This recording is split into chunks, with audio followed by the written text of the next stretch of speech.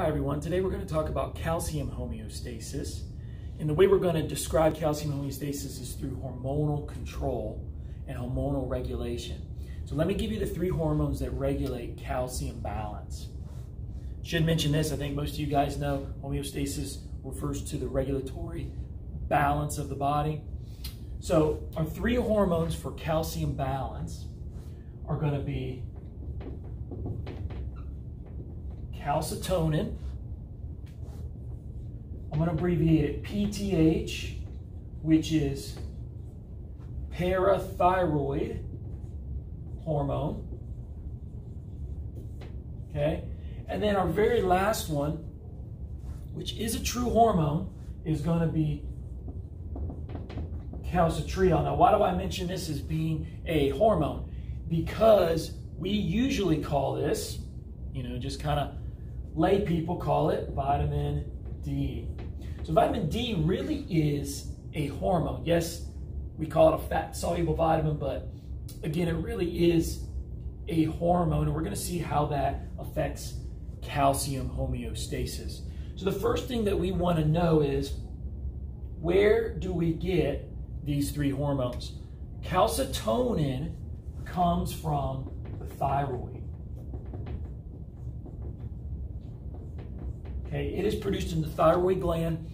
We have another video. If you want more information on hormones, watch our endocrine video where we go through all the basic glands and hormones that they produce, and we also talk about the function of the hormone and classification of it. So we have some more info on that. Calcitonin is made in the thyroid from C cells, okay, or parafollicular cells. PTH, you can probably guess, is going to come from the parathyroid gland, hence the name parathyroid hormone. Parathyroid gland is behind, posterior to the thyroid gland. These little glands, usually 4 of them, attached to the back of the thyroid. Okay, 2 typically for each lobe of the thyroid. It is a separate gland though. The only hormone that the parathyroid gland makes is PTH. We know the thyroid gland does make some other hormones that regulate metabolic rate. We're not going to talk about those today. Now, this final one is kind of unique because your body does produce vitamin D, right? It produces calcitriol. But how do we get it? A little bit different. We need something in order to produce calcitriol. What do we need to start the whole process? We need the sun.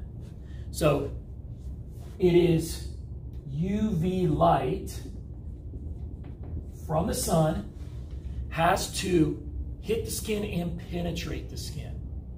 Okay, so if we go outside, I'm not wearing clothing that's going to really let me get UV light right now because I don't have enough exposed skin. But if I was out there in a t-shirt and shorts and had some direct sunlight, assuming I don't have sunscreen because sunscreen blocks UV light, assuming I don't have sunscreen, then I can absorb the UV light, given I spend some time out there.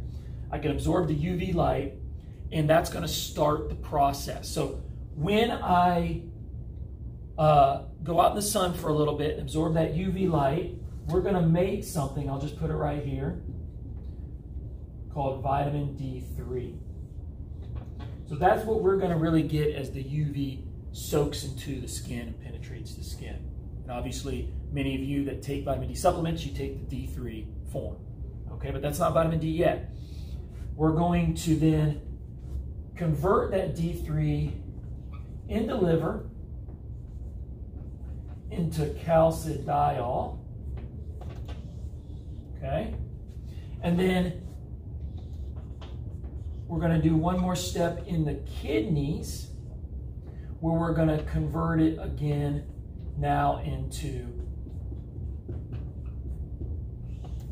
calcitriol. And again, this is our vitamin D. Now the question then is, and we might as well talk about it now, what does vitamin D do for us? Vitamin D, once we have produced it, okay, it's going to go one more place. It's going to have its action in the small intestine, okay, where what is it going to do? it's going to allow for the absorption of course, calcium. So it allows our bodies to absorb calcium. Believe it or not, the American diet, assuming people eat kind of the average American diet, you actually get about a good amount of calcium in the diet. Now, again, that might be different if you're eating differently, maybe vegan diet. Vegan diet can be extremely healthy, but if they're eating differently, they may or may not get the calcium levels that they need. But usually, average American actually gets pretty decent calcium levels. So what really hinges on the absorption of that? Well, of course, it's vitamin D. So either we've got to get it from the UV penetration of the skin, okay? So I could put skin here so we know that we are talking about skin. So it's sun on the skin. And then we got to get it that way, or we have to get it basically dietarily, and there are foods that have vitamin D in it, or we have to take a supplement. Many people are low in vitamin D because they're obviously not getting the sun like people used to in years past, or they're not getting it dietarily. It's a little harder to get vitamin D than it is calcium. And obviously we need both. So better to take it in supplement form then. So that's basically our function for calcitriol. So in the end, what does calcitriol do for calcium levels? Well, in the end, it is going to raise calcium levels. Think about it. As we're taking vitamin D, it's going to let us absorb that calcium, so it has a calcium raising effect. Now we come up to these two here. Now these two are a little bit different. These two are antagonists, which means one is going to do one thing, the other is going to do the exact opposite. So let's actually talk about PTH first. What does PTH do? It is going to be secreted during hypocalcemia. So what is hypocalcemia? This is going to be low levels of calcium. So when we have low levels of calcium, PTH is going to be secreted. What does PTH do? It stimulates osteoclasts. I haven't mentioned osteoclasts before in any videos, but what osteoclasts are macrophages. They are a type of macrophage that basically eats bone. Okay, so their job is to basically reabsorb or resorb bone. So what literally the osteoclasts are going to do is they're going to break down bone. That's in a nutshell what they do. They're going to break down bone in order to harvest some calcium.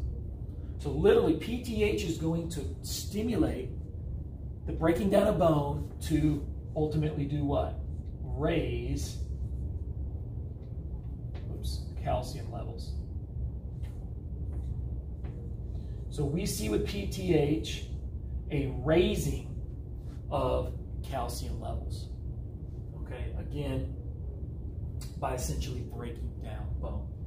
So it would make sense, hypocalcemia, when you're low in calcium, we would expect to see under normal circumstances, the body's working properly, elevated PTH levels, because the body's going to be trying to raise the calcium level back to hopefully normal, to keep it again in homeostasis. Okay, hypocalcemia is going to be the more common scenario, the more common imbalance, low calcium levels. How many people have low calcium levels? Lots of people have low calcium levels, typically related to low vitamin D levels. Okay, but of course it can be related to other things too. Now, calcitonin is going to be the exact opposite. It's our antagonistic hormone. So this is going to be secreted during hypercalcemia. So obviously this is going to be during elevated levels of calcium. It's going to be secreted. It is going to stimulate osteoblasts.